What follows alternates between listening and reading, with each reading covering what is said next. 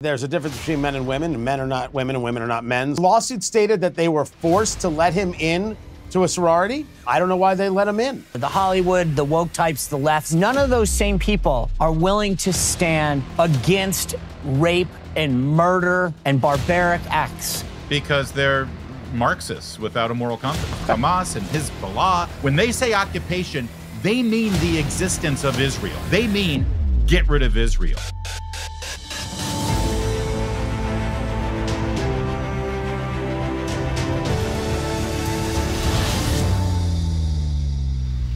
All right, guys, most of us know what it's like to be without power, sometimes for an hour, maybe a day, a couple days after a natural disaster, a hurricane, a windstorm, whatever. But now national security experts are warning that our power grid is more vulnerable than ever. And they've identified 9 key substations, which, if attacked, they're saying we could lose power for months. That's why having your own solar power is more important than ever. So I recommend the Patriot Power Generator, which is a solar generator that you don't have to install in your house. It's portable. You can take it with you. You can use it inside your house. And it's powerful enough that if power goes out, we're talking your phones, your tablets, your computers, medical devices, even your refrigerator gets power. So if you go to 4patriots.com and use code SPICER, you get 10% off your first purchase. It's patriots.com, includes that Patriot Power Generator. You'll get that guarantee for a year, free shipping if it's over $97, and a portion of every sale is donated to charities that support veterans, right? That's great. So go to 4patriots.com, use code SPICER, 4patriots.com. You do not want to be without power in case something happens. It's Thursday. This is the Sean Spicer Show. We have a great panel coming your way. Radio host Tony Katz of the morning show out there in Indianapolis on WIBC. Also, you can follow his show on the YouTube channel at Tony Katz. That's Katz with a K, not like herding cats here in Washington, D.C. We'll get into that. Also, Larry O'Connor, the host of WMAL's O'Connor and Company, right here in the nation's capital. All right, please take time to subscribe, support the show. Go to Apple Podcasts, go to Spotify, go to YouTube. I always appreciate your show. Without further ado, let's bring them in. Larry Joe, good to see you. Thanks for being here today. Larry, I know that under court order you have to be here, but Tony's here under his own free will. Yeah, well, sometimes you got to give back. That's right. I appreciate that. Am I allowed to speak yet? It's the Girl Scout motto. Is this the time when I speak?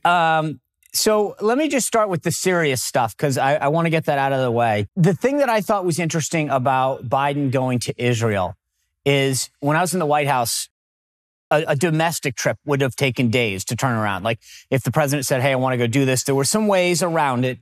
There's some ways that the Secret Service would permit it. But the idea of going into an active war zone with a number of days, I think is frankly risky. He wouldn't go to East Palestine, Ohio, but he can force his way. And I also thought, by the way, just to throw this out there, it was interesting because Zelensky of Ukraine had wanted to go and they said he can't come, but they're letting the president of the United States. I get it. Tony Katz, what do you think about how this has all gone down?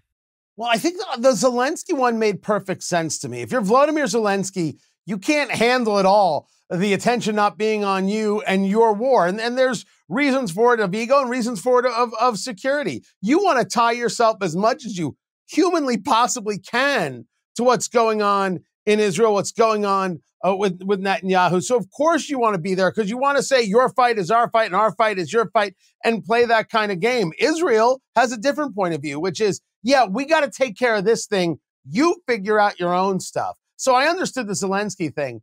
And look, I will hit on Biden for every bad thing he does. And even though he gives this very strong speech about having Israel's back, the proof will be in the doing. I don't believe him at the quick because I don't believe his party, which is filled with, as I say it on radio many times, with Jew haters. I mean, there is a massive part of this squad and other parts of this party. There's a serious anti-Semitism issue. But if you're the president of the United States showing up in Israel, it is in and of itself a strong statement. And for everything I could take away from Joe Biden, I don't think I could take that one from him. But Larry, I want to say this. I get it. Going there, I will give the president, look, president of the United States, it's risky going there. It shows, as Tony said, a sense of solidarity. We stand with Israel. Symbolism matters in these moments. And I will give the president of the United States credit for this. But I will say that a lot of the reason that were in this is that they tried to pacify Iran.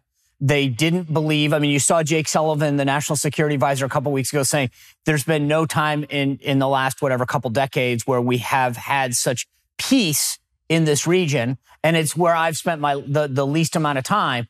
They took their eye off the ball. They empowered Iran. And now they're basically like, hey, we're going to go solve the problem. Yeah, that's right. And listen, the optics may be great for him, and maybe he's trying to create B-roll for his presidential campaign next week. And yes, of course, it matters that he's there. But, if he had a solid track record, he wouldn't need to fly halfway around the world to show that he has solidarity with Benjamin Netanyahu and the people of Israel. It would have been a given. It would have been a no-brainer. But the fact of the matter is he cannot remove himself from his policy and from his personnel, which, as you know, Sean, is policy. And the fact of the matter is he financed through $6 billion of fungible money that was given to the Iranian regime, who's funded Hamas and Hezbollah for the last several decades. He let this happen through that financial assistance, period. End of story. And he can't remove himself from that. And to take up Tony's point, on 60 Minutes this weekend, Biden repeated that same trope that he keeps saying, that this is not your father's Republican Party. Well, guess what?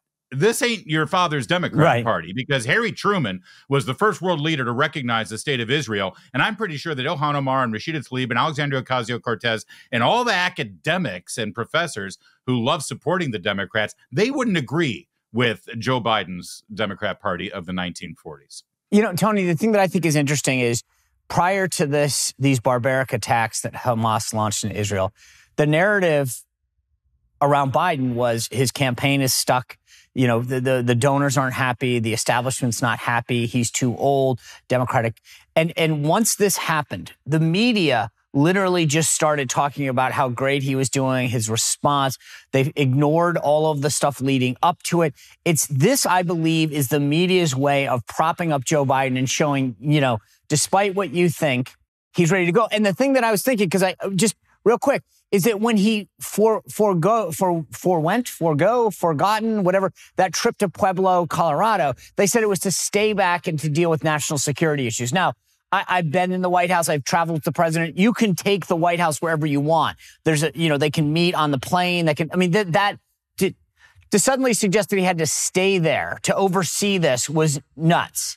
Okay. But my point is, I wanted to know where you saw that the press was saying he's doing such a great job. I mean, they're always lying, and you see it better than most, but I swear to you, I have not seen that story. Oh, I'm sorry. I think, look, every time that I turned on the television show, I was like, President Biden continues to show strength when it comes to this. He stood and it's sort of like they're propping him up to show that, like, he, like last night when a couple nights, whenever it was that they announced this trip, they started saying this is going to be risky for him. It's tough. It's like they're doing the job of the White House comm shop, talking about how tough he is, how decisive he is. The night that he gave the speech, when he came out 4 days later, 4 days after hosting a barbecue and spending a weekend being interviewed by the special counsel in the classified documents case against him, he finally comes out. And the immediate reaction by the media was, wow, what a speech. He showed Israel what a strong partner we are. And I'm like, dude, you didn't take Netanyahu's call for 6 months, and now you're the strong partner? You explained well why this show matters, why Larry's radio work and work over there on Twitchy matters, the stuff that I do matters, because how could you possibly rely on these people telling you that Biden comes across strong? Let's go back to the very beginning. It took 12 hours for a statement from the White House, from the key ally of Israel. 12 hours. And you got to wonder whether they were actually weighing the idea of, hey, Israel needs to show some restraint here. Yep. They didn't realize the barbarism that had taken place, the rape of women, the setting people on fire. They had to wait for that to come in before they knew that, oh, maybe we can't say that. 12 and also hours. On your you show, say to me that's Tony, not long. That's a ton of time. Little prop here, but I know you've been covering this about the intelligence failure, right? So they deleted a couple tweets. I mean, these guys for 4 days were like, hey, what the heck happened? They were for 4 days, maybe what the heck happens. And maybe Larry, because he's in D.C., has a little more insight in this than I do. But I think for 4 days, they were trying to figure out, what do we say to not piss off too many of our own side? Right. I think that was the argument. And I think that is played in a much bigger way with certainly people on the right and really independents than the idea of Biden showing a lot of solidarity here. So, well, Larry, what Tony's saying, I think, is so fascinating. I don't think it's getting covered enough. For 4 years of the Trump administration, it was, you can't be on both sides of this issue. You have to condemn everything that is wrong, whatever. And yet, these guys, all of the people that are siding with Hamas, with the barbaric acts that they have taken, the killing, the rape, the torture, the kidnapping, are all on the left. And yet, we don't talk about where those people, it's just, there were protests at a school, at a college campus, outside the White House. It's not just, if this had been folks on the right, it would have been extreme right-wing, MAGA-loving people. Donald Trump supporters are doing this. This time it's random people showed up. That's right. Listen, Sean, if there's a mass school shooting, God forbid, they already have the template. They know exactly what to say. Right. That's in their DNA. If there's some other horrific event that they can point to, you know, or the growing tide of domestic terrorism coming from the far right in America, they know exactly what kind of statement to put out. It's in their DNA. They've got the template. This is not in their DNA. Look at the people surrounding the president right now. Look at the people who are advising the president. They don't have a reflexive support for Israel built into who they are and what their worldview is. So, of course, it took them forever to figure out what to say because they've never said it before. So it's maddening, as I said in my opening statement. It used to be a no-brainer that whoever the president was, we had complete and 100% support for whoever the prime minister of Israel is. That's now an open question. That's why he's got to fly over there. And that's terrifying, frankly, and maddening, considering they're the only functioning democracy in the Middle East, and they've been our best ally. The people of Israel deserve better, frankly, and so do the people of America. All right, with all the uncertainty in the market, if you're looking for a place to secure your financial future, then head over to Bishop Gold Group. They are America's premier precious metals company. I use them. I've gotten to know them. Great individuals over there. And you know that we're living in this ever-changing economic landscape. Precious metals offered by Bishop Gold Group will give you the confidence you need when it comes to investing right now. We've seen it. The market's going up and down. Interest rates are all over the place. Costco is selling gold right now.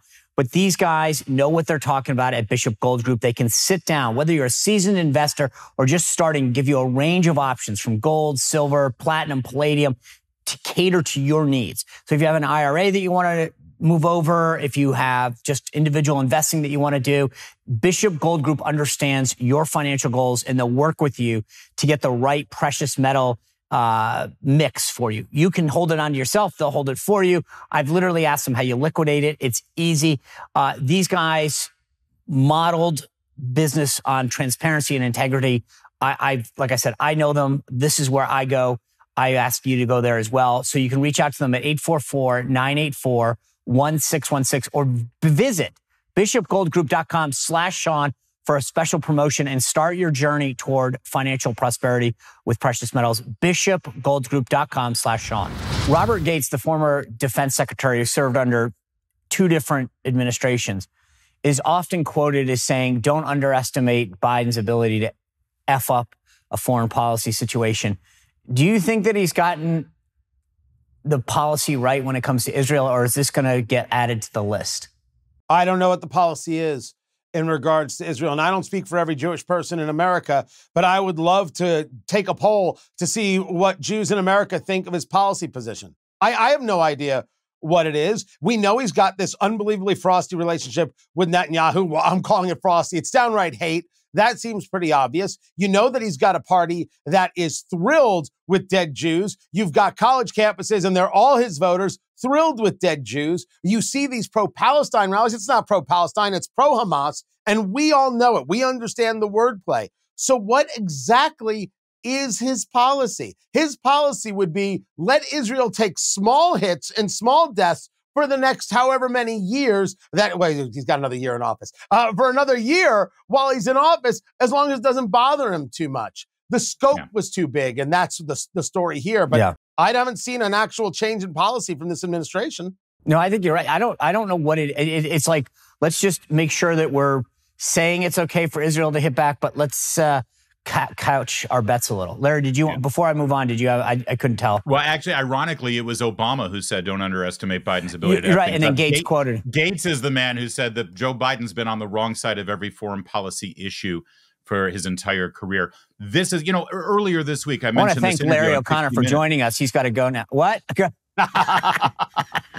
But it spins at the fact that he was wrong on every foreign policy issue. When he was asked whether he really wants to run for a second term by Scott Pelley at 60 Minutes, his answer was yes, because imagine a world where things are calm in the Middle East and we actually have countries forging relationships with Israel and Putin is put in his corner and Europe is actually free. Yeah, we don't have to imagine that world, Joe Biden. It existed 3 years ago before you came president. He wants to clean up the mess that he's created single-handedly. He continues to be wrong about every foreign policy issue. That's a perfect segue into what I want to talk about next, because I was up in New Hampshire and I spoke at the First in the Nation Summit. And the point that I made was this. In 2.5 years, we've gone from a foreign policy where everybody was kind of in their box, right? Putin hadn't invaded anybody. Hamas hadn't fired any rockets. Iran was somewhat kind of in the corner. North Korea, at least, was having a dialogue with our president. Xi Jinping in China was a little kind of off, wondering what's this Trump guy going to do? And they hadn't been as provocative as they clearly have now. And then domestic policy-wise, obviously inflation was at 2%. I can go through the list, right? All that stuff has changed. The point that I was making in New Hampshire was, if you think about a political campaign and your dream opponent, you couldn't have cooked up someone better to run against than Biden, because you can literally just go down the list and say, this is everything that he's screwed up. And yet we're having this internal civil war, I think, to some degree, about who's best to lead it, the flaws of each other, et cetera, which is why you have, and here's where I'm going, which is why you have debates. The RNC this week announced that NBC, the home of Chuck Todd, Andrea Mitchell, Lester Holt, Kristen Welker, et cetera, will be hosting that third debate in November. Larry O'Connor, would it have been better if they just let the DNC host the debate, or do you think that having at least a 3-letter organization called the NBC run it made more sense? Yeah, I don't know. I really, when I turn to some higher up in the mass media to sort of help along the conversation amongst conservative Republicans as to who our best leader should be, I always think, gee, I wonder what Joy Reid has to say about this. I really wonder what Lawrence O'Donnell thinks I should do with. What about Maddow? Do you care about Maddow? And Maddow's a whole other thing. Now you're throwing eye candy at me, and that's just distracting, Sean. The point is, I think that the RNC once again has failed just enormously in not controlling their own. Right. That's event. the nut. This is sanctioned. Sanctioned. It's their debate. It's like the NFL giving the Super Bowl to a network that knows nothing about football. It's actually like the NFL giving the Super Bowl to the USFL and saying, why don't you guys run our organization? I know that you're kind of not really our competition. But the difference is... Or women's is... soccer, to carry the analogy further, yeah. Well, they're at least playing the same game. But I think the thing that blows my mind is I believe that primary debates are supposed to inform primary and caucus goers and give them the best, right? There is no one at NBC. Andrea Mitchell has come out very clearly on what she thought about Ron DeSantis. And you go down the list of their hosts and what they have said about our candidates, whether it's Trump, DeSantis, et cetera. Tony Katz, listen, here's my point. 8 years ago, I ran these debates. We now have an ecosystem that includes The Blaze, The Daily Wire, The First, keep going, right? That could have hosted debates, partnered with other ones. And as I've always said, you then allow C-SPAN to broadcast whatever they do to take care of any kind of, broadcast. And to allow the greatest audience possible to be able to watch these. And yet we're handing off the third debate to NBC. So a couple of things. First, fire Ronna McDaniel and fire her now. That should have taken place after the first debate. That should have taken place after the second debate. Fire Ronna McDaniel and fire. If I didn't say it already, fire Ronna McDaniel and fire her now.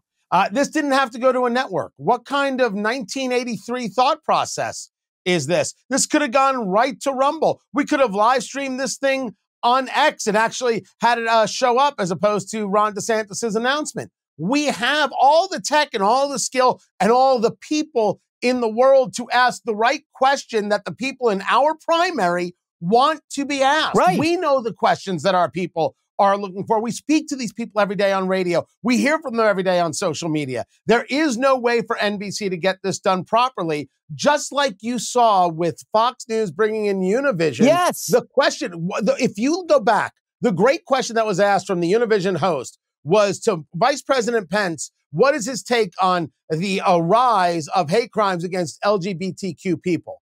That question is a nonsense question because the greatest rise is against Jews. And she would never ask that question, proving that the data isn't the thing that moved the question, the ideology is. Right. We shouldn't be in this business at all, allowing their ideology to affect our primary. But look, Larry, Tony brings up a good point. After Univision and the disgraceful performance of that, the issues had not one of those questions. It was a waste of airtime.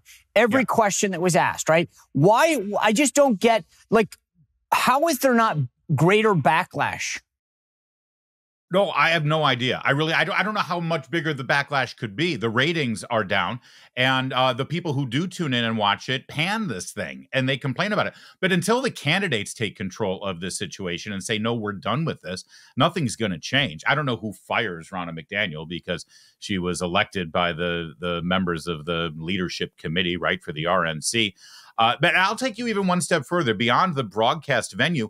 Why are we buying into the idea that a professional teleprompter reader is the best person equipped to moderate these events? So I'm going to tell you this. Number one, I think instead of it, and I've said this before, any of us could, and I'm not looking to angle on this, but I think you guys talk to people every day. I don't, right? We host the show, we talk to guests, we have this, but you guys hear from callers and people, you know what's on the mind of grassroots conservative movement voters, right? So I'm in favor of saying, hey, here's what we're hearing. I think a Glenn Beck, a Ben Shapiro, a Charlie Kirk, and I'm not sure, Dana Lash. You can go down the list, but there are people who talk to our voters and our movement folks all the time about veterans issues, Second Amendment issues, life issues, border issues, things that matter, and where there's differences, frankly, in saying, hey, but the second part I would say to you, and this gets to the nut of what you're saying, is Mike Huckabee said to me at one point, we should just give them a clock. Your clock runs down, you get equal amount of time, and an issue gets thrown out. The southern border, immigration, border security, 100%. And go. And then when your 10 minutes is up, your microphone turns out. If you want to talk for 7 minutes about the southern border, go back and forth, whatever. But then the next issue comes up and we agree on like 5-6 issues per debate. They come out and you get to talk. But why is it that we sit around and have, Tony's right. It was like a pretzel. Like, how much do you hate your party's stance on the following issues? Yes, exactly. You're right. And Sean, and listen, I've been one of the people asking questions at these debates back in 2016, as you know. In New Hampshire. And I know what these journalists and teleprompt readers, what their goal is. I assure you, when George Stephanopoulos moderates a debate of Republicans, his job is to not try to glean as much information to better inform a Republican voter. His job is to try to trap those candidates and make a viral moment and try to get his clip played over and over and over again. That doesn't serve our democracy. I agree. And I think that it's going to be interesting. You notice that they didn't announce the moderators. That was key. And they also didn't announce what role MSNBC was playing in this. And I know from at least, look, I called this debate weeks ago. I had sources call me and say, hey, they're going to announce this. And as soon as people started calling, the RNC for comment, they said, we can't confirm anything. Because they were going to be, I knew that they were embarrassed about this. But they also didn't announce the moderator. And there's a reason. Because I know as soon as it happens, they're going to be a problem. I will predict this today. I think they're going to put all their stock into Kristen Welker as the new host of Meet the Press and have her come out and do this. They'll announce Hugh Hewitt, who's great from Salem. He'll be a voice of reason on this. And that will be their team. Now, maybe Lester Holt gets thrown in the mix as well, because I know there's always contractual issues that they have to abide by. The networks say if you host this, this isn't an RNC thing. This is an NBC thing. But my guess is that if there's 3 people on that, it's going to be Holt, Kristen Welker and Hugh Hewitt. They'll give Hugh 3 questions so that they can say that they allowed this to happen. But they're going to act like somehow that no one saw this coming. I've seen the movie. I know how it ends, and it's not good for our candidates. All right, if you are a guy and you are tired of wasting your money on testosterone booster products that don't work, I don't blame you. That's why our sponsor, Nugenix Total T, lets you try them before you have to buy. That's right. You can get a complimentary sample when you text 231-231 and enter the keyword Spicer. Nugenix Total T testosterone booster has Testofen. It will help you turn back the clock and re-energize your life.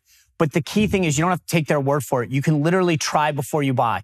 If it works, you keep using it. If not, you can stop using it, but you get to keep it. That's the best deal going right now. Come on, in this economy, you've got nothing to lose, but you could gain a lot. You could gain energy, muscles, drive, even more passion. So get that complimentary sample when you text 231-231 and enter keyword Spicer.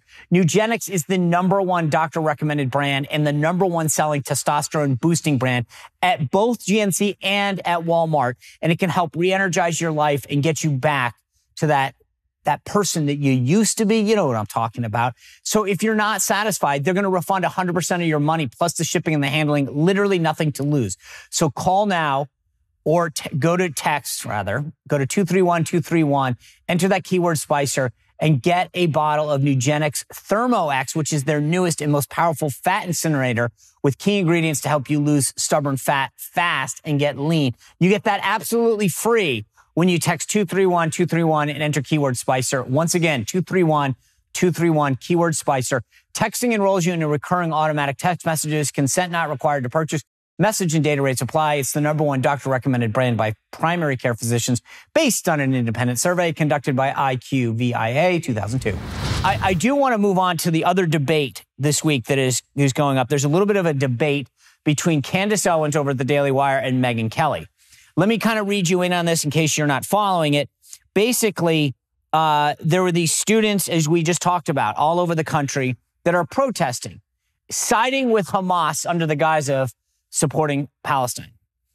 And some of them are being blacklisted, right? There's a law firm in D.C. that said that they were withdrawing a associate or a summer internship from one of the students that got named. You saw Harvard dealing with taking down the names of some of these students that were part of this group. And Megyn says, good, they should be blacklisted. Candace Owens comes out and says, wait a second. I was young and stupid once. We shouldn't, tar these kids for life because they did something during college. I'll start with you, Tony Katz. Are you team Megyn or team Candace? This is the cancel culture conversation in a different form. And I will tell you that we have all seen somebody have their career ruined for an errant tweet they sent 10 years ago. And that's team Candace. And no one cared at all. The people who are supporting Hamas, and it should be clear that they're not engaged in any pro-Palestine movement. They're engaged in Hamas support. They're engaged in the support of murderers. I think it is fine for someone to say, yeah, I'm not giving you a job. That is different than whether or not they'll get a job in the future. These people aren't guaranteed jobs. And the only way one learns in life is from actual experience where things don't work out. And I think that is probably one of the most important lessons here. We should not take away the lesson from these leftists that when you engage in horrible things, you might get a consequence. They're so used to getting a pass over all the things in all the places. They never get called to the carpet on what they've done. Here they have. So this isn't their career is over or life is over, as we have seen happen all over the place. This is, you didn't get this job. There's another law firm out there that's happy to hire your leftism. Okay, I got this backwards. That's Team Megyn. Megyn saying, hey, blacklist these kids. Larry, here's the counter argument that some of my team and I were talking about before, which is, what if you belong to the Harvard such and such club? You didn't know that your name was being associated with this. They put it on, and now you're being blacklisted because of this. So that's a nuance to this. What do you think? This is super easy to resolve, Really? frankly. I always like to go back to, the Bible and take a look at how you're supposed to deal with sins and repentance. See, cancel culture is when you're a teenager and you put out a really horrific joke on social media, and it's clearly a joke. People try to ruin your life, and you say, listen, I'm smarter than that. I wouldn't say anything like that now. I've learned, I've grown, I repent, I'm sorry. And they still try to ruin your life, even when you say that. If these people want to not be blacklisted and they want to have a career and get that job that right now is in danger, it's really easy. All they have to do is repent. All they have to do is say they've learned. All they have to do is disavow it and actually actively work against those horrific, evil people who they were once aligned with. But they're not asking for that. They're just asking for carte blanche. And to Tony's point, if they want a job, that's fine. But you know what? There's 2 college students right now sitting at one of these Ivy League schools. One of them threw down with the pro-Hamas lobby.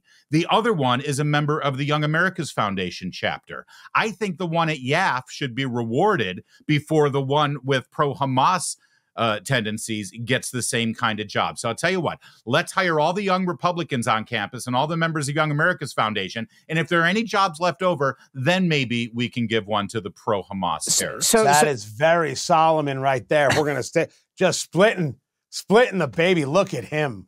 Well, because it's not just about punishing the person who did something wrong. How about rewarding those same aged college students at the very same college who actually have a brain and actually have a moral compass and didn't do that, who actually made the right choice? Let's reward them for that. But Tony, there's a lot of folks on the right that have said canceling someone is wrong. So is it to the nut of what Larry's saying, which is the repentance is the key? Because there are a lot of the folks that came to Candace's side said, hey, we've been saying that cancel culture is wrong, so we shouldn't engage in it now. Is it cancel culture, or is it the means by which it happens, meaning you got to go Larry's route and repent? Well, I think Larry brings up an unbelievably good point that's worthy of some serious discussion. But if you look at the comic Louis C.K., it was his career isn't allowed to come back. How dare you actually listen to his comedy again? What they wanted to do to Dave Chappelle was not only get him off Netflix, but nobody should listen to him again for his conversations. This list goes to actors and a whole host of people. That was about ending your career and Toto. You're never allowed to have a job again. You're never allowed to work again. This is a company saying, I'm not hiring you, but it's not an industry saying I'm not hiring you. So if we want to talk about the nuance of the repent and not, right, that nuance there, then there is this one, which is about whether or not we're saying the entire world of law isn't going to hire this student president from NYU Law School. Someone's going to hire her. It just wasn't that firm in New York. So, Larry, the thing that's interesting is when it came to Ukraine and BLM, it was like the old Seinfeld. Why aren't you wearing the ribbon? And if you didn't come out and do it, you were bad. Why aren't you doing it? And I think for a lot of people, they felt just by not doing it. So let's just take this one step further. If you are actively sitting back, let's say that you are not on the extreme of supporting Hamas right now, but you are silent. Where do you fall on the scale? Listen, I don't want to be the person deciding who gets canceled and who doesn't. No, who gets a job not a cancel, but do you like all these actors? I think in particular, I think if this weekend you decided to watch college football instead of taking to the streets, waving Palestinian flag or an ISIS flag, saying "gas the Jews," I think that's okay. That silence is fine with me. It's the actively going out of your way to actually throw down with the terrorists that I think are the problem. But I think the thing that's interesting to me is all of these folks who condemned everybody during BLM and said, if I don't see that, they took it a step further. The Hollywood, the woke types, the lefts said, if you're not standing with BLM, then, we're... But the thing that I find interesting is none of those same people are willing to stand against rape and murder and barbaric acts. Yeah, because they're Marxists without a moral compass. They're on the bad guy's side. But Tony, literally. they don't. And the whole idea that it's not good enough to say you're not racist. In fact, if you say you're not racist, that means you are racist. It's the Ibram X. Kendi anti-racism model that is completely illogical and morally skewed. That certainly can't apply to this scenario because, again, the only way you can come out and be actively anti-Semitic is then to be pro-Israel. And that doesn't wash with what these kids have been learning on a college campus for the last, 3 decades now. Tony, do you think as you've watched this unfold over the last week, has the media coverage of it? There was a piece that I was reading about how anchors were justifying some of the actions of the Palestinians.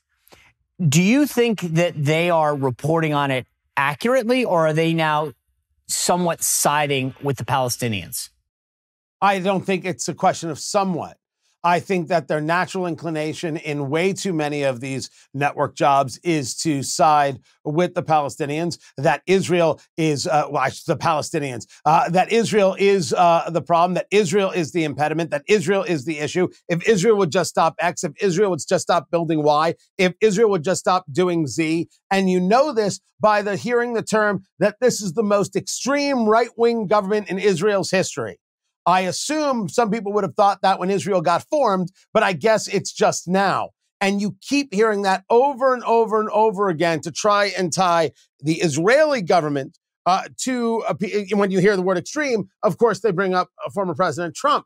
That is proof positive of where they're at in this. So no, of the vast majority of what we've seen, at least on the cable news side and even in the broadcast side, has been despicable in this in terms of who they brought on. They want to engage in what Gad Saad referred to as amnesia of causality. They only want to focus on Israel's response. They don't want to focus on what happened here, which was Hamas, a terrorist organization, which is ISIS, butchered, raped, and burned alive 1,400 people. I thought the other thing that was interesting, Larry, Steve Krakauer, who I think does a phenomenal job at Fourth Watch, was talking about how during the Trump administration, so many of these folks use single sources, right? So they would say, according to someone, this happened. It was a fact. No debate about it, right? In reporting on what Hamas had done, they'd say allegedly killed a young woman or, unconfirmed did this to a young child or whatever. And it was like, wait a second. So now you guys are worried about your sourcing. Before, when it was anti-Trump, it was, we don't really care if it's true or not. We got a guy that says it's okay. When there are pictures, there was one of the examples that he gave in his Fourth Watch newsletter where he literally says that despite photographic evidence, because the reporter hadn't seen the atrocity, that they couldn't say it was confirmed. Yeah, no, it's a great point, actually. I mean, all these Hamas terrorists are probably watching that saying, guys, we used body cams and threw it on TikTok for a reason. And now you're saying allegedly, come on, give us the credit. We want it here. They literally put it out there on social media for everybody to see. And to your point about whether the media is biased here, I'll give all of your viewers a clue here. If you hear any journalist or anchor either using the term occupation or letting their guest use the term occupation, you know that they're liars, because we all know that Israel has an occupied Gaza for close to 20 years now, number one. And number two, when they say occupation, the anchor, the host, Jake Tapper, I'm begging you, do this just once. Stop the interview and say, could you define occupation for me, please? Right. Because from the position of Hamas and Hezbollah and Iran and all of the pro-terrorist lobby out there, when they say occupation, they mean the existence of Israel. Right. They mean the political boundaries that were defined in 1948. To them, that's what occupation is. So when you hear some college professor or a member of the Democratic Party in the House of Representatives saying the same thing, they mean get rid of Israel. Right. And unless they call them out on it, they're part of the problem. I want to switch gears and get your take on the story that was in the Washington Post that, blew my mind. This was the headline here. A trans woman joined a sorority, then her new sisters turned on her. A 21-year-old University of Wyoming student was looking for community. Instead, she faced death threats, a federal lawsuit, and an attempt to kick her out.